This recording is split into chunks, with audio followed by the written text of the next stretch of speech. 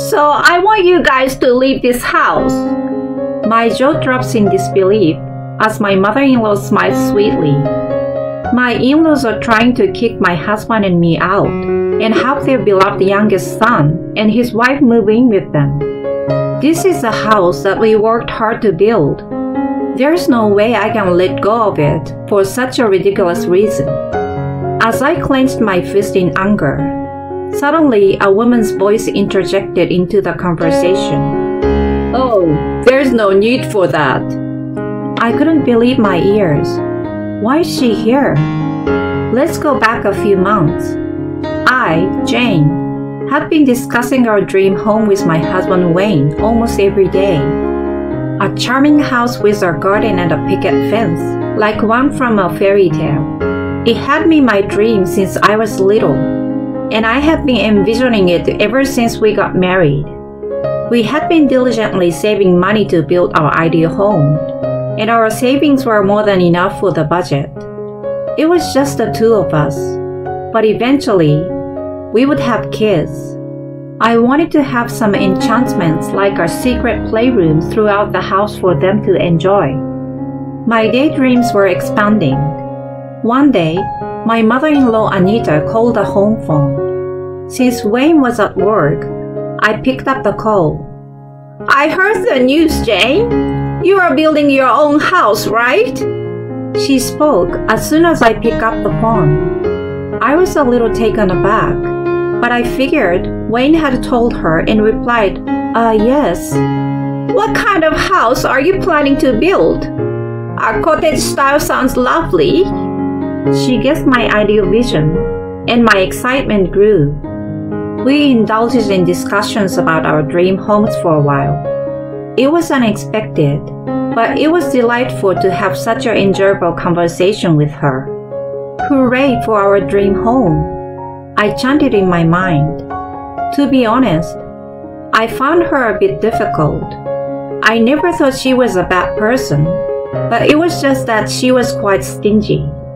For example, when I visited her before, we went out to do some grocery shopping. She loved to talk, so we had a decently enjoyable conversation on the way. Things started to take a strange turn when we arrived at the supermarket. As I put groceries into the cart while looking at my shopping list, she kept interrupting. "Jane, instead of these expensive vegetables, why not go for the pre-cut ones over here? The meat you put in the cart earlier, the stuff just started putting half-price stickers on them, so I will go exchange it. The yogurt isn't on sale here. I think it's on sale at the other supermarket this month, so let's buy it there." It may be considered housewife wisdom, but it became tiresome to be checked and inspected every item I put in the cart. I didn't want to argue or be rude since she wasn't saying anything wrong, so I swallowed my complaints and followed her instructions. Afterward, while we were queuing at the cash register, she suddenly looked up from her phone and grabbed my arm with a sense of urgency. When I asked what was wrong, she told me that tissues and toilet paper were on sale at the pharmacy a few blocks away. She had received a message from a neighbor. "I will go there first, so can you help me carry the bags when we go back?" "But we've already done a lot of shopping and got quite a few bags." "Then go back home once and then come out again. I will wait for you." She then dashed out of the supermarket without hearing my reply. Dumbfounded, I gave in to her enthusiasm and did as she said. Sometime later, she finished her shopping and was waiting for me at the cafe in front of the pharmacy. The seats on either side of her were piled high with tissues and toilet paper, a huge load to carry even across the street. In stark contrast, there was only one glass of water on the table. Surprisingly, she had only been drinking that while waiting for me. She told the waiter she would order something once I arrived. "But it's okay now that you found me. Let's just leave." "Aren't you going to order anything?" When I asked in surprise, She laughed, saying that cafes were expensive. She had been waiting for me for at least 30 minutes. It seemed pretty rude to leave without ordering anything. I told her to order something, as I would pay. Without any hesitation, she took the menu and pondered for a while before finally calling the waiter.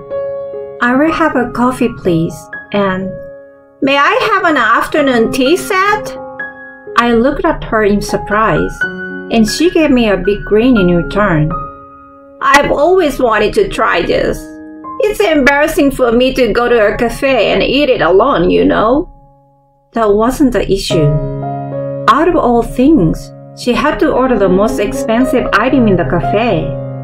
If it were me, when someone treated me, I wouldn't have ordered anything more expensive than what the other person was having.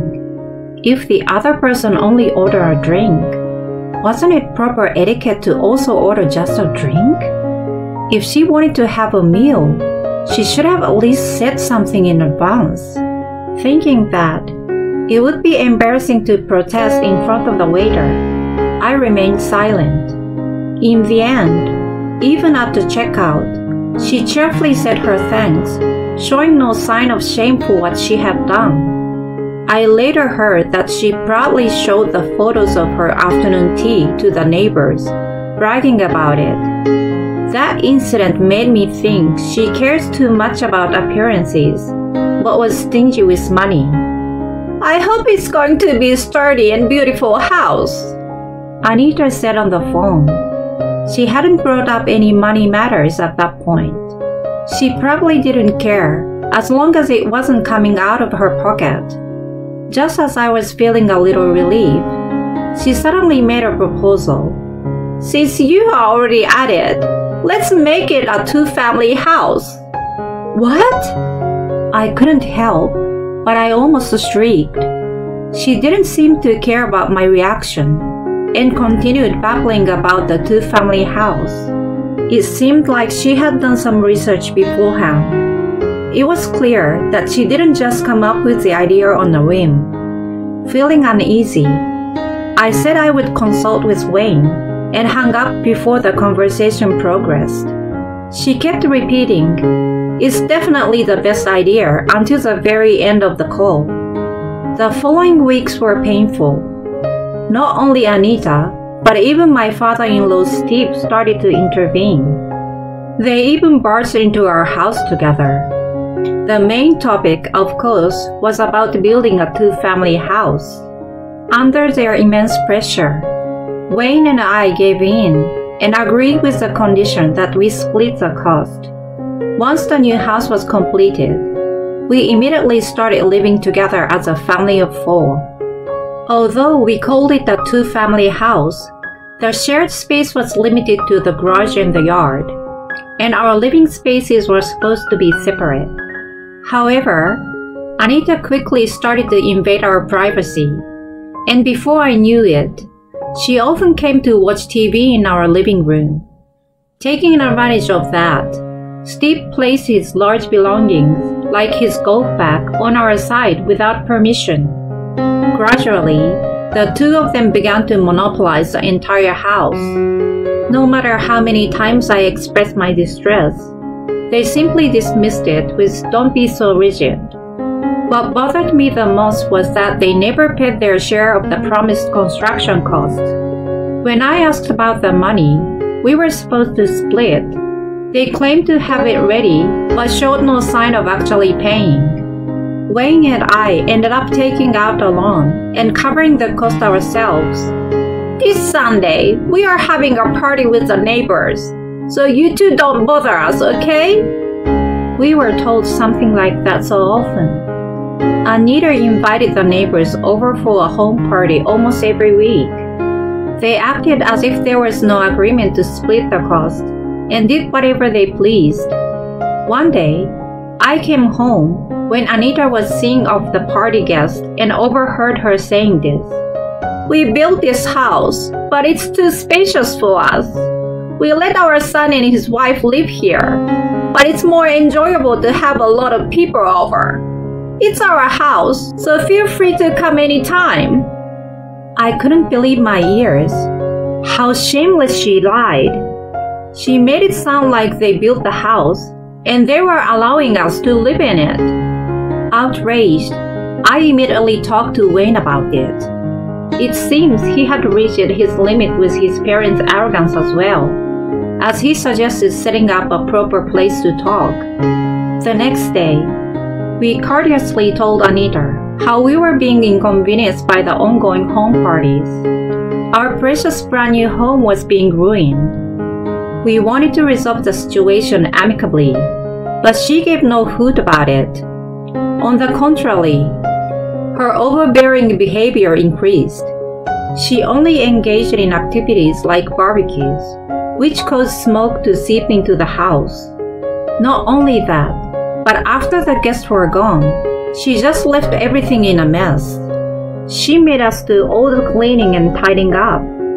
When Wayne and I were both mentally and physically exhausted, my in-laws came up with an idea to invite all the relatives. I asked if I could invite my parents.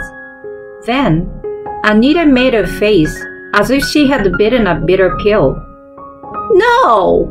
We are already full house with our relatives. Your parents can come another time, okay?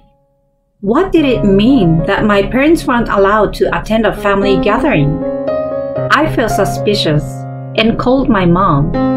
Hi, Jane. What's going on? I was relieved to hear her voice, which I hadn't heard in a long time, and I told her everything. The refusal to let my parents attend the party and making Wayne and me pay for the entire cost of the new house. She listened and cheered me up by saying that I had done my best despite the hardships. I couldn't help but cry at her sweet words. Don't worry so much. Everyone is coming, right? It's a special party, so enjoy it. Encouraged by her, despite my anxieties, I gathered my determination. The house was built by Wayne and me. I swore to protect it together with him. On the day of the party, I welcomed the relatives, feeling nostalgic since our wedding. Among them were Wayne's younger brother, Isaac, and his wife. I had only spoken to them a little, but Wayne had told me several times that his parents doted on Isaac. As soon as he appeared, my in-laws became very cheerful. I couldn't help but feel a sense of dissatisfaction with the difference in their attitude toward us. At the same time, I thought if they were in such a good mood, we would spend the day without a hitch. I was a little relieved by the arrival of Isaac and his wife. However, that hope was quickly shattered. Isaac, how have you been? I've been worried since we haven't heard from you for a while. Anita was attached to him throughout the party. Steve was watching them from the side. They left all the chores to me and Wayne, and didn't even bother to move from their seats. And then, Anita suggested something outrageous. You know, why don't you move in with us? We've been discussing it. We'll transfer the ownership of this house to you, so there will be no problem. They were talking casually, and seemed to be oblivious to what they were really saying. The relatives didn't seem surprised by their statements, as if they believed that the house belonged to my in-laws. Instead, they irresponsibly agreed, saying it was a great idea. Wait a minute! I couldn't bear it any longer, and interrupted them. The house was for 2 families. There were no vacant rooms. It was impossible for all of us to live together. In response to my outburst, Anita opened her mouth with a look of annoyance. So I want you guys to leave. I was speechless, and Wayne stepped forward to take my place. He argued that we had taken out all the loans ourselves and built the 2-family house at their demand. We've fulfilled your wishes, but you've done nothing for us. On top of that, you're telling us to leave? How dare you guys? It was rare for him to speak so directly, but I felt exactly the same way as him. I nodded in agreement several times beside him. If this house belongs to you guys, then it's practically ours too. What's wrong with us living here? You must have a lot of money to be able to build such a big house. So why don't you just build another one? You're older, so give it to your younger brother. It's not that simple. Wayne was also exasperated, with a strained expression in his eye. The relatives who had been watching the exchange between us, perhaps sensing that we were being overwhelmed, began to make statements in support of my in-laws. Isaac and his wife, on the other hand, remained silent, seemingly avoiding any involvement. Occasionally, they exchanged troubled looks and giggled. If things had continued as they did, we would have ended up giving up our house, just like when we were pressured last time. I absolutely couldn't allow them to take our home in that way. No matter what we said, we were overwhelmed by the numbers. We were at a loss. You don't need to give the house up. I couldn't believe my ears when a woman's voice suddenly joined the conversation. I was confused about why she was there. When I turned around, my mom and dad were standing at the entrance to the room. To the astonishment of everyone, the two of them nodded instead of greeting them. Then, my mom walked towards me and smiled, saying, "Surprise!" I could feel my tears coming up from the relief and bit my lip as I nodded. They must have been worried after the call, so they came all the way. I finally understood what my mom meant by not worrying. It seems like everyone here doesn't know, but the ownership of this land belongs to my husband. This house is also ours. We don't want it transferred to someone without our consent, my mom declared with a resolution. Including my in-laws, the relatives looked surprised. It was a shock to those who weren't present at the contract signing. In the midst of the commotion among the relatives, my in-laws anxiously began shouting, claiming it was all a baseless lie. My dad approached them and shut them up in a low rumbling voice. It can be easily proven by the registry. I suggest you refrain from making unfounded claims. Blood drained from the in-laws' faces. They must have been freaking out inside. The relatives who had been observing were giving them disdained looks. I knew it was a lie. I was skeptical from the beginning. A well-known local figure is saying so. The whispers were coming not only from inside the room, but also from the hallway. I looked in that direction in puzzlement. There, neighbors were watching us. I assumed my parents had chosen them as witnesses.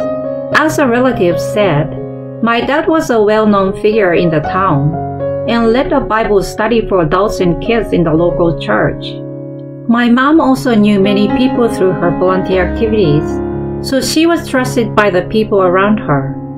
Their statements turned the table on us, and my in-laws were unable to make any excuses and fell silent. Thus, the party ended in our favor.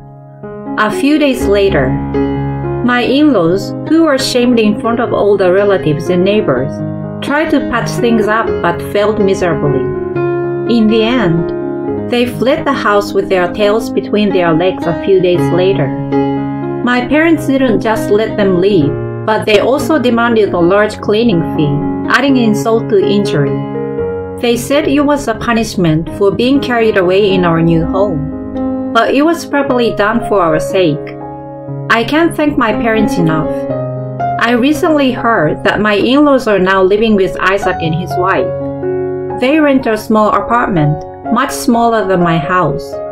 It must be very tightful for people to live there. After having their way all this time, I hope they will live modestly without causing Isaac trouble. In reality, I hear they are constantly arguing due to the stress of repayment. Wayne and I invited my parents to live in our immaculately cleaned house, and now we live a peaceful two-family life. Both of them are overjoyed to be able to live next to us.